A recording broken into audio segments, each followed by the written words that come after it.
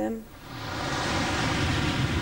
Isla was raised in Miami Beach, Florida, the youngest of 4 sisters.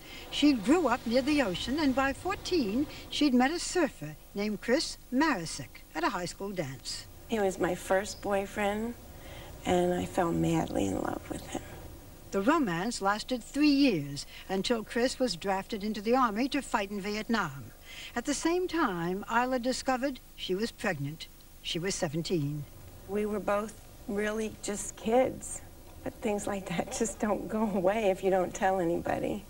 Isla's parents decided it was best to keep the pregnancy a secret and admitted their daughter into one of the Florence Crittenton homes for unwed mothers, which cared for their patients until they gave birth and then arranged for the adoption of their children. I was missing Christopher immensely, and I was alone and scared. I knew I wasn't ready to be married. I didn't see how I could support a child and a wife. Did you think that Isla should put the baby up for adoption? I remember just wanting not to have to make a decision. I wanted to leave the decision to Isla. On August 9th, 1968, Isla gave birth to a baby boy after 2 days of labor that ended with a cesarean section. As she recovered in the Crittenton home, the only way she could see her son was through the glass of a hospital window. I would take my IV pole and go down to the nursery every chance I had. And I would look and stand there, but they wouldn't let me touch him. And they would hold him up.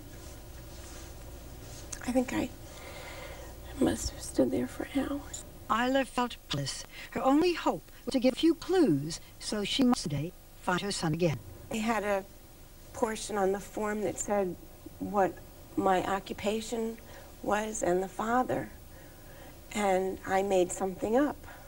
I said that I was a hairstylist and the father was an oceanographer.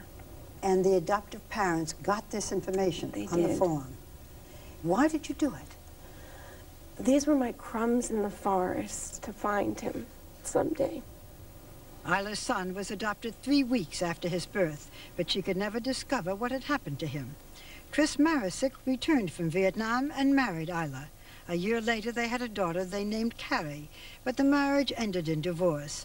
Through it all, Isla could not forget the son she had given up. When I would see a 1-year-old or a 2-year-old, I'd look at an eyebrow or a nose or a smile, thinking, is that you? Is that you? After the divorce, Isla and her daughter moved to Westchester, New York, where she established herself as a successful jewelry designer. Carrie had been told she was an only child, but for some reason, it never rang true. I always felt that there was something else in my life that wasn't there. Something was incomplete. Did you wonder if there was someone out there like you? Always.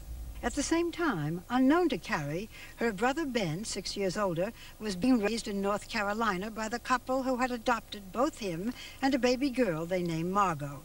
Ben Davis grew up knowing he'd been adopted, but not even his parents knew the identity of Ben's birth mother, only the few scraps of information left on the birth records.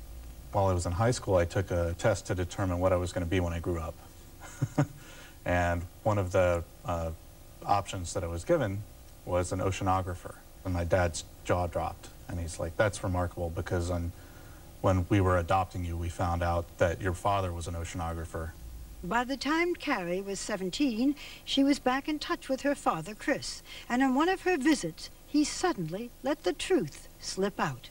I started telling her about, you know, our life and how we had put a child up for adoption 6 years before she was born. I said, what? What did you say? She said that she, you know, always knew there was something, another part of her somewhere that she was missing. And immediately this feeling that I had to find him, immediately.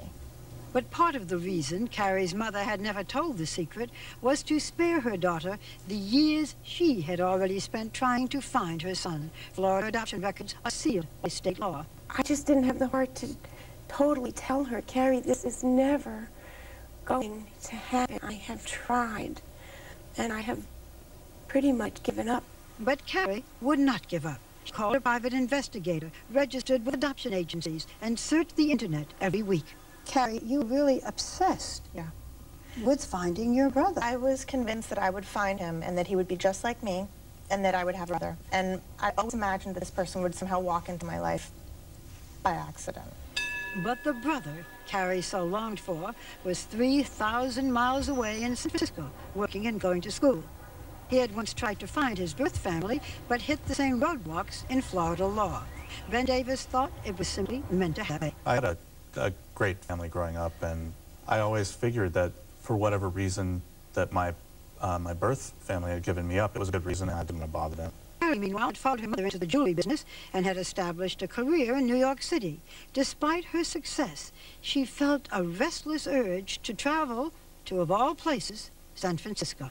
And I couldn't figure out why, because I didn't particularly love the city. You just felt you had to live It was this feeling, it was time I had to go. I decided to just throw it all to the wind, pick up, move across country where I knew 2 people. I had no place to go. In San Francisco, Carrie found a roommate named Erin Kehoe. I was dating Carrie's best friend from New York who lived here, and Carrie came to visit him, and we hit it off right away. Carrie started to meet some of Erin's friends, and last July, at a night spot called the Cats Club, Erin introduced Carrie to an old friend of hers, Ben Davis. But neither Erin nor Carrie had any idea that it was Carrie's brother. 2 weeks later, the girls invited Ben along to a casual dinner, and in the middle of the meal, Erin suddenly asked Carrie a question that would change their lives.